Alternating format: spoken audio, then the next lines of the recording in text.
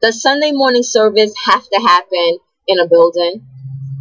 I was raised as a Jehovah's Witness and had 5 meetings a week plus field service 3 days to 4 days a week.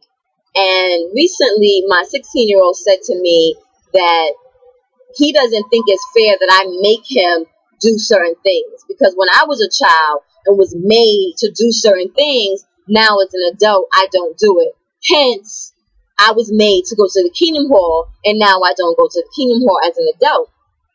So part of me was a little bothered by him even using that as a reason to talk about the things that we were talking about that I was annoyed with from him. But what it also did was share a little of my truth with him and say, no, the reason why I don't go to the Kingdom Hall now as an adult has nothing to do with my training as a child.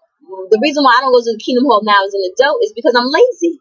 And I use the excuse that I watch my Sunday morning service on Channel 5 every Sunday at 9:30 with Joel Osteen. And his messages are always on point. But what got me thinking was,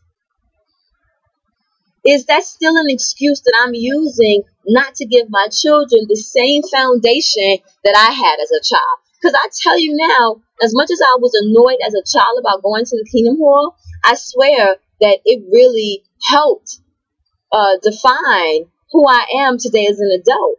And it really gave me a foundation that I truly do believe saved my life.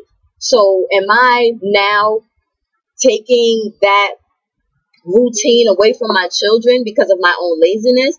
Is it enough that I have my Sunday morning service on Channel 5 and then from whatever message I get, display and give to my children and live that lifestyle so they get the messages from example and not just from, okay, you read this book and you had to study every week and you had to come up with an answer so that you can be a part of the dialogue or the conversation at the Kingdom Hall on Sundays or Tuesdays or Wednesday, whenever it is that we have meetings. Now I know 20 years later, the organization from what I hear has changed. It's not as many meetings. The meetings are not as long. Okay, great. But me not going, it's still fact, no matter how long or short the meetings are. So my question is, not am I a bad parent, but how do you continue to feed or give your children what they need that you got as a young person, even though you fought your parents against the nourishment that they were trying to give you? How do you make sure that you're not using the excuse of, well, I don't want to do the same thing my parents did, and still give them the foundation that they need to understand why your parents did what they did, for whatever good, bad, or reason that they had? Do you now lose something because you're not giving your kids the same thing? And I ask this question to a lot of the grown Jehovah's Witness kids out there now that I see online or I see on Facebook that I grew up with, that partake in birthday parties, that partake in, holiday festivities. I wonder, what's the disconnect from the way that we was raised to how you now raise your children? No judgment, no shade, just curious, because I don't celebrate holidays.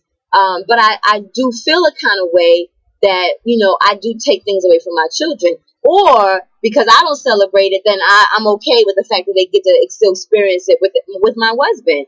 So it's still like, well, I'm not doing it, but they still get it. So these, I still haven't come up with a name for my thought. I just know that I want to keep it under the 5-minute period. And I want you guys to join in by saying to me, Kat, I agree with you, or I disagree, or the reason why I don't, or the reason why I do. Because I'm curious to see, is there a disconnect? Are we making excuses? Are we feeling secure just in what we've learned as adults that we could just give the message to our kids without taking them to the Kingdom Hall? So share with me your thoughts. This is Kat from the Kitty Rose Lifestyle. Y'all all know my saying, the revolution has begun, because it will not be televised. So it's up to us to share this dialogue, to open up this dialogue, to have something to say, and not just having something to say, but having a solid action plan on how to fix the problem. I'm out.